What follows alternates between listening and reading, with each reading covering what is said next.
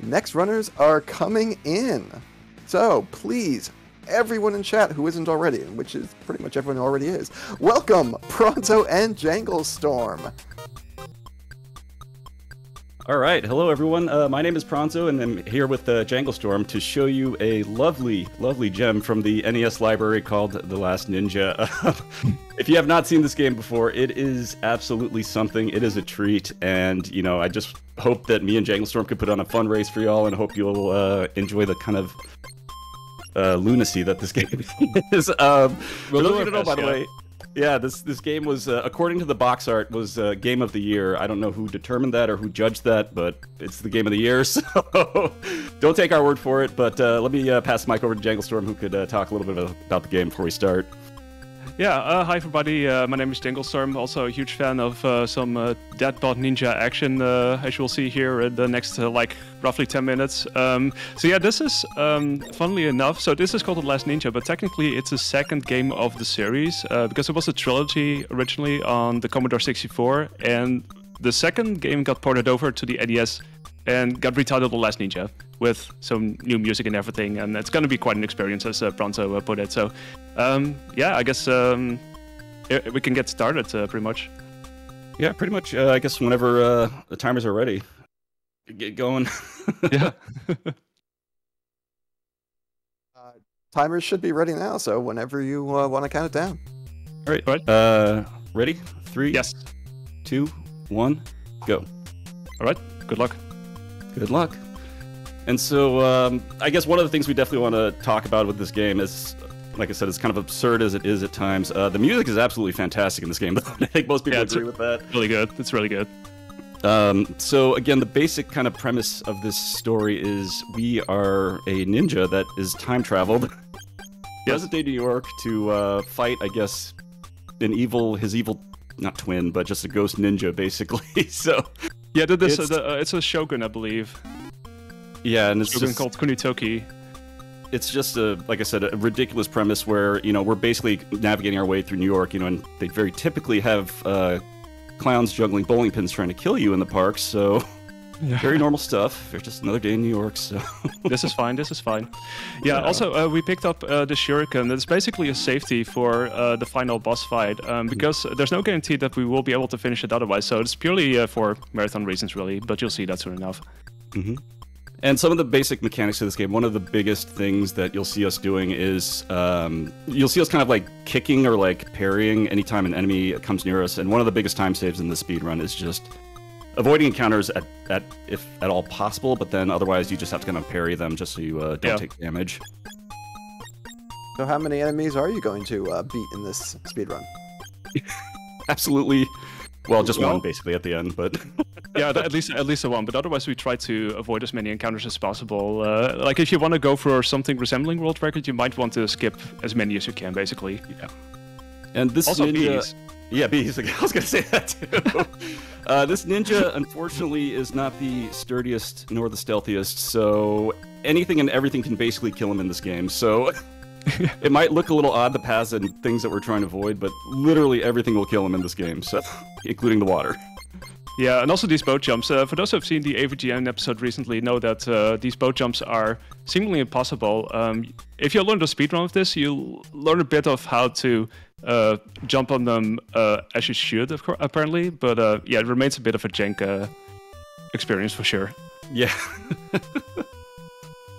And I'm currently in the streets of New York now, which, again, just kind of alluding to the janky charm of this game. The map makes absolutely no sense. A lot of things are not connected.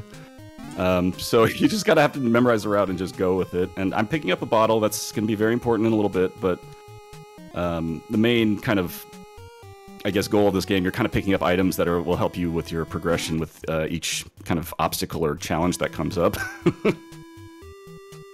Yeah, we're just on the streets. You know, there's apparently you can get food for like 75 cents. There's actually this food item that you can grab in case you need to refill your health. We're not going to do that. We don't need to. Usually, health gets refilled after you finish a stage, so that's pretty convenient. Mm-hmm. But yeah, we're slowly making our way to the sewers, picking up the ski also. Yeah, sound effects and hamburgers. Yeah. Also, so this flower pot here. So on the way back, you actually have to take a brief sidestep there because on the way towards the bottle, you can just avoid that, but otherwise you'll get hit by it and you'll insta die. So you have to watch out for that. It wouldn't be an NES game without a sewer level. Exactly. Of course. Yeah. And speaking of, I just entered the sewers right now. Again, interesting thing, this game just being very well programmed and designed. If you go, there'll be some paths coming up where there's multiple options or multiple doors, and basically if you take the wrong door, you don't end up at a dead end, you literally just die. So you just have to memorize the route and go with it, otherwise, we'll just drop to the ground. Takes a few tries, but you'll get there. Yeah. But again, this is one of those games that again, that spider would kill me too, by the way. If you ask any, this game is a little bit of a cult classic, I would say, among NES speedrunners. If you ask anyone who's kind of learned it, it is absolutely an endearing and charming game, and very easy to learn. So if anyone is interested, absolutely, pick it up, and don't hesitate to reach out if you have any questions or concerns. There's probably a lot of concerns. But. Yeah, it's a very quick learn. A lot of people learned it around the time it was in the Big 20. I learned it around the time it was in the Chart 20 from the Shardcore. This was actually one of the games featured at some point, and that's when I picked it up. But I basically learned it in an afternoon, so it's a really quick learn, actually. Yeah. So now, remember that bottle I picked up before? Yeah. Light it on fire, and hold on. This is fine, don't worry. Yeah, this is fine. This is fine. Again, this game just makes absolutely no sense. But that's what makes it charming. And again, we're still in the sewers, and I'm about to pick up a random drumstick of chicken. Don't ask what we're going to do with it. Add some spice or something. Some spices, some secret seasoning. We can't say what it is, but... Again, if you're a big cat fan, you might want to look away for a sec. Oh, God. Yeah, there was a food coma right there. A little food coma. Nothing wrong there with that panther. It's fine. Everything's good. Now that we've seen the greatest encounters in the game, do you have is there a little time for donations? Absolutely, please. Yep, go for it. Got a few of them here. First, we got $100 from our last runner, Heppenwana. Remember when I said I'd donate $10 per death? I'm sure I said $10. Thank you for having me and this great cause. So that was $100. Wow. I don't quite know what it's for, but I'm willing to bet it might be towards Zelda 2. We also have an anonymous donation for $100. Wow. Ooh, Congratulations on your first marathon run, prawnzo. Oh. Please put this donation towards the Zelda 2 bonus game incentive. Oh, thank you. Hey, they pay the fine. I'm not paying it. And finally, there's donation from Firebird Lover. Oh, that's me. Oh, hey. Thank you. $5 per death in a Leckhead as promised. Good luck, racers. It actually says that. Thank you. Thanks for the donations, everybody. Yeah, I really appreciate it. Everyone, just keep the donations coming. They're going towards a great cause. OAR, Organization for Autism Research. During the donations, real quick, one thing I want to mention, you might have seen that computer that I kind of encountered for briefly, and there's a 4-digit number at the bottom of my screen now. That's like one of the biggest sources of RNG in this game. It's the password to the final safe that we're going to encounter before or at the end game, basically. So ideally you want something that's closer to like 0 or 9, because those would be the fastest to input, so... Yeah, mine is actually all low numbers, but funnily enough, before a setup, I actually got a code that was consisting of 3 zeros. So I was like, well, I'm never gonna get that lucky again, which still goes to show, but yeah. You two got very similar numbers, so RNG is not picking sides here. Yeah. And this level I'm in right now, or actually both of us are in, excuse me, the mansion, it has some great music, so if you have any sort of dance or jam emotes, please get them out in chat. Go get this gems out. That's worth it. Right. So basically make a circle here, all to pick up a key, basically in order to get down to the final stage, really, through this door, where we just came from. And so I'm coming up on the final boss. This room that's coming up right now, it's pitch black, but there is a light switch you could toggle to get it going, but it's easy enough to like make your way through. But otherwise, there's a bunch of spikes that will pretty much kill you instantly. So Just got to be careful. So I'm coming up on the final boss fight right now, and it's something. It's gonna be a thing.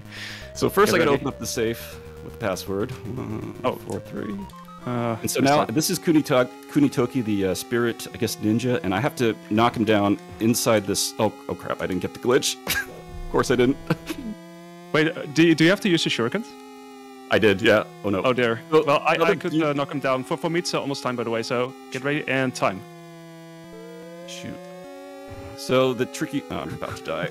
The tricky thing about this game is the isometric view is a little tricky to get used to, so I had trouble lighting the candles. That was 100%. Actually, I should light one before I start. Why would the run go smoothly, of course, you know? Well, I mean, just Kunitoki things. Oh my god, I'm gonna die again. Oh no.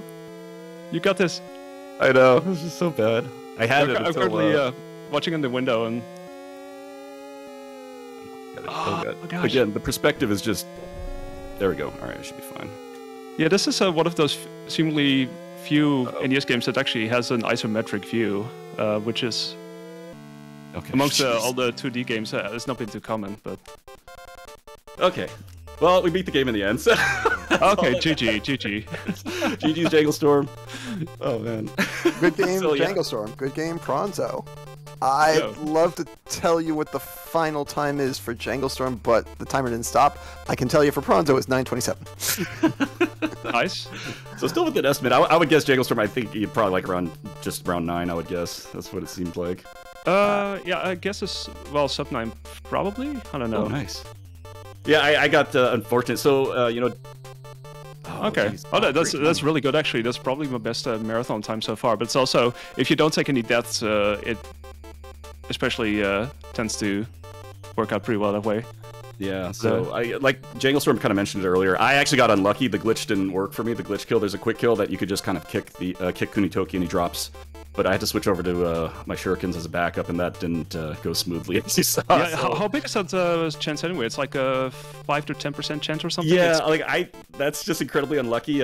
It's one of those glitches that no one, unfortunately, in the community has ever quite figured out what causes it to break, and I, of course, got unlucky the one time. Yeah. It's usually like 5% of the time, so... Yeah, that's speedrunning for you folks. So it is.